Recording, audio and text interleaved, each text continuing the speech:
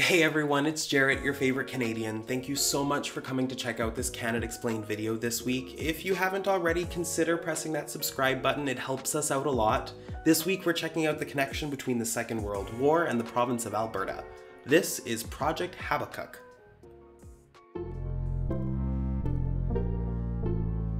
It was the second half of the Second World War, and the United Kingdom and their allies were facing a bit of a challenge. See, the Germans had already taken most of continental Europe by 1942, and the UK's biggest saving grace was the fact that it was, in fact, an island. The Germans hadn't been able to break over the Channel to take the United Kingdom, and so it was from there that the Allies, Canada included, prepared to fight back and eventually liberate the continent from Nazi control. But the island needed to be supplied somehow, and it was practice that Canada and the United States would ship as much food, ammunition, ships, planes, and anything else they might need across the ocean in gigantic convoys. And the bigger the better, because lurking just below the surface and scattered all across the Atlantic were German U-boats that were ready to attack and sink ships in the convoy. The more there were, the more likely that some of them were going to make it across the ocean. The ships had a hard time making out and defending themselves against the U-boats. But planes, they were faring much better. They could pick out the U-boat under the surface easier, they could drop bombs and depth charges directly onto the submarines. Air escorts could only make it so far from land to protect the convoys before being forced to turn around, leaving the ships alone in the ocean until they could be met by planes coming in from the other side. This space in between, called the Mid-Atlantic Gap, is where most of the Allied ships met their fate.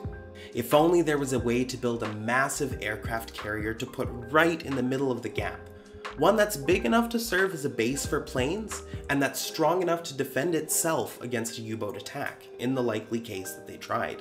The British Navy knew that this would be prohibitively expensive to build. Not to mention that all of the steel needed to build such a ship was already badly needed in other places, like the tank, gun, bomb, and bullet factories.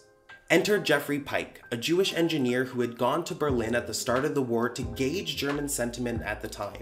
He was arrested by the SS, sent to a concentration camp, managed to escape, smuggled himself into the Netherlands, and then back to England.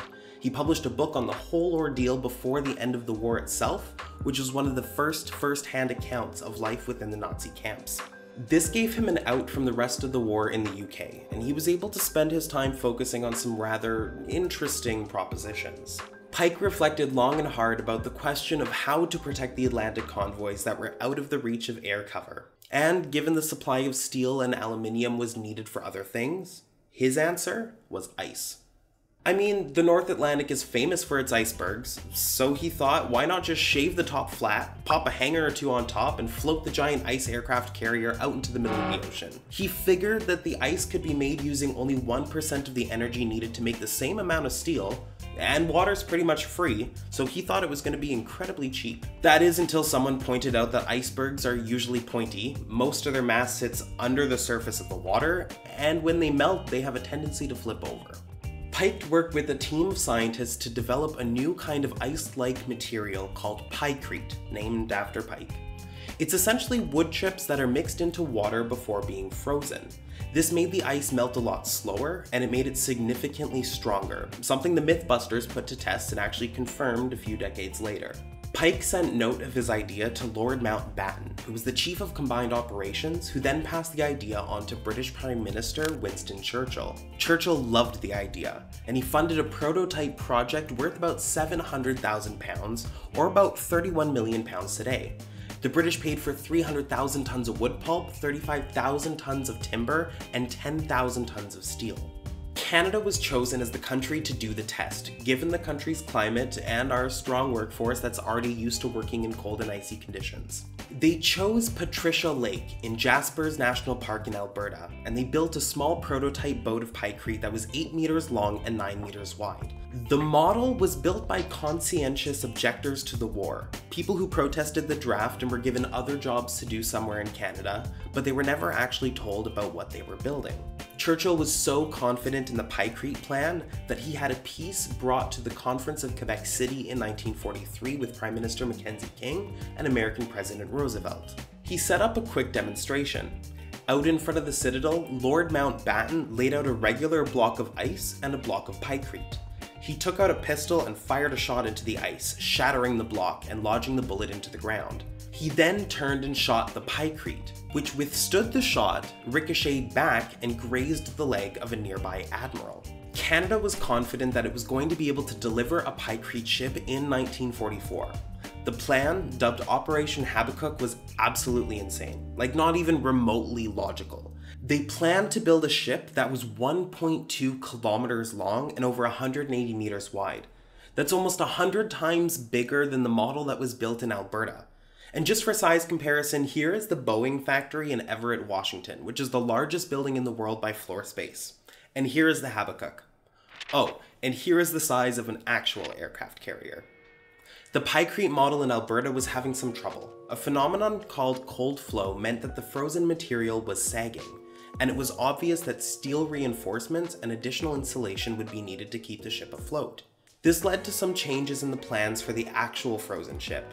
If it was actually built, it would need 12 giant motors hung out on the side and sat out in the water because of the sheer amount of heat that they would produce would have melted the ship. Then a gigantic refrigeration plant, the size of a small apartment complex, would be needed to keep the entire ship at a chilly -16 degrees Celsius to keep it from sagging. Could you even imagine what it would have been inside for those sailors? Out at sea for months at a time in an environment like that. It would have been like being outside in Iqaluit in March, 24 hours a day. One study found that just the refrigeration system alone to keep the 1.2 kilometer long ice ship frozen in the ocean would have needed more steel than goes into 12 normal aircraft carriers. So slowly, Churchill and the team in Canada and the rest of the British Admiralty realized just how dumb Pike's plan was. Despite his pleas to continue, the project was scrapped in 1944 when the Portuguese allowed the Allies to use the Azores Islands, and new extended-range planes from the Cancar facility in Fort William meant that the mid-Atlantic gap just was no longer a thing. Hey, if you've made it this far, it must mean that you enjoy these stories, and we enjoy having you around, so if you haven't already, maybe like the video, leave us a comment below, subscribe, and press that little bell icon so that you get notified next time we put out a video.